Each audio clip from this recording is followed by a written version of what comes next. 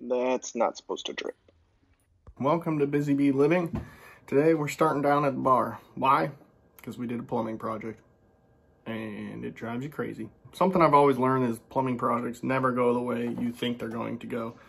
And if you YouTube them and you watch like the ones direct from Delta or any of the actual companies, they show you replacing parts on like brand new faucets and washers and stuff like that. It's a little unrealistic.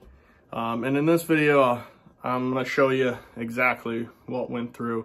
Specifically, this guy did not want to come out. It was like seized inside there.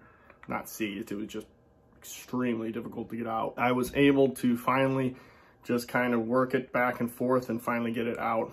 As you can see though, plumbing jobs. The other thing I want to bring to the attention, my model is pre-2006. Yeah, replaces single control valve cartridges with the white upper cap made before 2006. The after 2006, they changed this to gray, and that's how you're going to identify what you have inside there. But also, they changed the top configuration. I mean, you can see it has this little extra stop knob and stuff like that for the hot water, or for the handle to turn and everything. The new one does not have that. Don't be kind of like, oh my gosh, did I get the wrong part? Like I was when I finally took the cap off, and wow, I was like, you know, I just shut the water off to the whole house to get that shower shut down, and I do not want to have to keep going back and doing this. So we'll walk you through step by step so you can get the project done and come down to your bar and enjoy one there. So cheers and good luck. Okay, so you can see we have the brand name here, Delta, and then up here we have the monitor. More importantly, right underneath here, it's tough to make out, that says 1400 series. All right, so we'll want to cover up the drain here so we don't drop anything down there. And before we remove this handle, we want to make sure the water's off. So you can see it's turned there, and I shut the main water off to the hose. Now we're just going to use an Allen key to remove the handle, and now we can slip off that cover. And now that exposes the bonnet nut.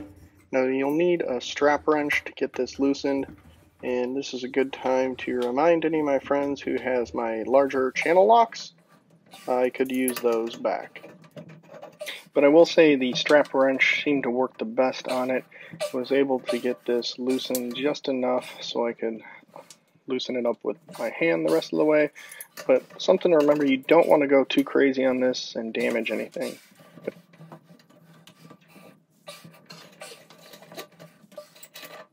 Now we've exposed the cartridge, and here's where I had some issues, and I think it might have been because what I did right there where I accidentally unscrewed it and exposed the other portion of the valve there, and that might have thrown things off a little unbalanced, and it was really giving me a heck of a time trying to get it out of there. But I just had to slowly work it back and forth. I wanted to be delicate because I didn't want to crack any of this plastic. And it did eventually come out. Unfortunately, I didn't get that on camera because, well, I knocked over the camera twice doing it, and I felt like, you know what, it's probably better to get this out of the way before I break it. But it did come loose.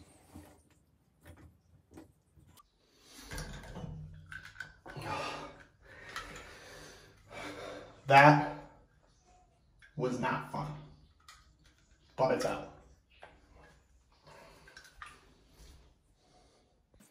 Okay, now with that loose, we want to bring over our new cartridge and put some plumber grease on there, just on the valves to make sure that they don't corrode.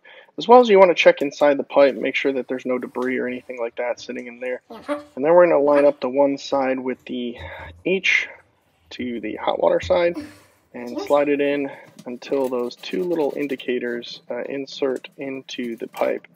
Then we can come back and reverse our order here. We'll put the bonnet nut back on, tighten it down, put on the slip cover, and now we can reattach our handle It took me a little while to finagle that to get it in the right position, and now we're ready to turn on the water and give it a try.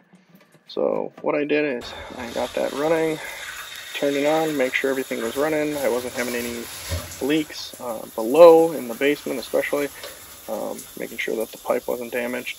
But more importantly, you can see here when I shut off the handle, I no longer have a drip.